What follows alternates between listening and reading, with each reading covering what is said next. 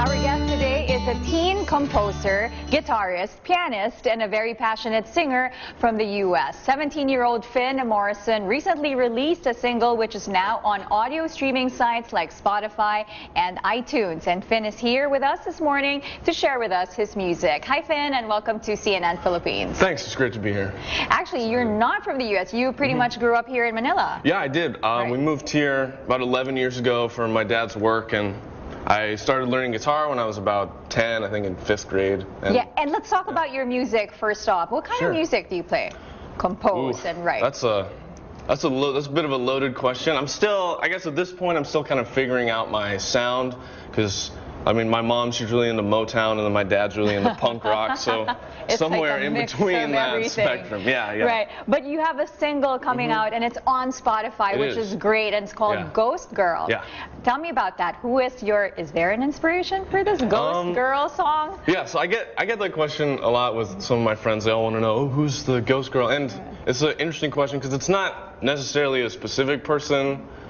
It's more like somebody who is forgotten or alone, or the general kind of person that I think we all know or have known in our lives that people fail to reach out to. And it's a little bit of a sad story, but that's kind of the general inspiration behind it. Yeah. And I'm curious because, there's a lot of Filipinos, teens, you're 17 years old, and I'm sure a lot of kids out there also who dabble with their guitar, their piano, and try to write music.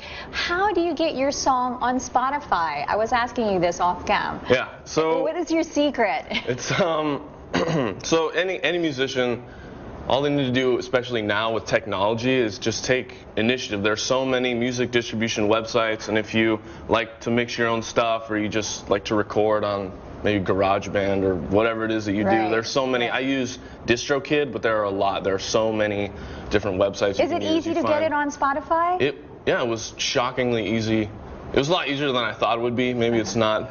Yeah. Maybe in hindsight it wasn't. It was a little difficult, but it's a lot easier than I thought. Yeah. And once it's out there, because anyone can have access to it. So how's it been so far? It's been good. Mostly the people that listen to it are my friends from school or people that I know from like camp or something like that. Okay. But it's pretty. Yeah, it's all right. It's been well received so far. Yeah. Okay. Now, since you've lived here and all that, do you find inspiration when writing your songs with your surroundings in the Philippines? Do you find inspiration in the Philippines when you write your songs? Yeah, I think. Definitely, yeah, because I've grown up here. I write songs about growing up. I write about what I know, and that's, kind of what I know and can reflect on is my life here and growing up here and the school and the traffic and whatnot. Everybody can relate to, right? Sure. Now, also, you have some missionary work coming up. Yeah. Tell us about that. Yeah, so this is a thing that most Mormons do. We're called Mormons, the Church of Jesus Christ of Latter-day Saints. Which you're part of? Yeah, which I'm a part of. And we do this thing called missionary work, and when boys are 18 and girls are 19, they can sign up to be assigned somewhere in the world, anywhere in the world. So it's and you're really going to exciting. Alaska. Yeah, I'm going to Alaska. Yeah. Right, and your mom said that your sister is in France right now. Right, Paris, and you go for what, 2 years? Yeah, 2 years. So. Yeah, good luck with that. Thank you. So tell us about your upcoming album. I understand there's one coming up. Yeah. Okay. It's going to come out in June, hopefully early June. That's what I'm working on. It's been a long process, but there's going to be about 12 songs, I think, and like I said, they're going to have quite a variety of sounds. I'm still trying to figure out what I'm good at. Okay, and before you play the Ghost Girl or Ghost Girl, tell us who is your musical inspiration, if there is one. I think my favorite band is Green Day. Green Day. Definitely. Do I know Green Day? Green Day. Okay. A favorite Green Day song? Oh my gosh, there are so many. Probably. There's a lot. Yeah, there's a lot. Andre. I think this song called Homecoming. It's 9 minutes long. I love it. All right. Thanks, Finn, for chatting with us this morning. Yeah. And of course, we're going to have to hear you sing for us. So here you go, Finn Morrison with his debut single, Ghost Girl.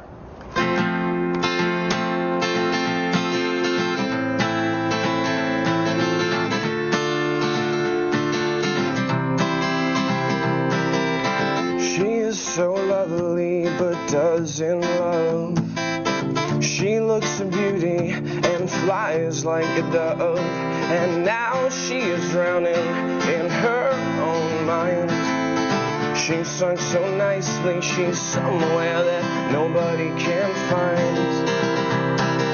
Have you seen the ghost girl running around these empty halls? Have you seen the ghost girl dancing at the midnight ball?